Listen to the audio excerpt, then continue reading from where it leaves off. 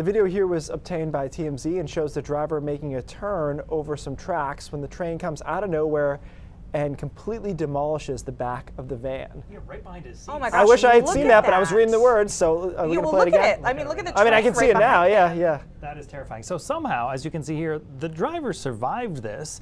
Alexander Evans tells reporters he's deaf in his left ear and he didn't hear the train coming. It's amazing he was not hurt at all. Well,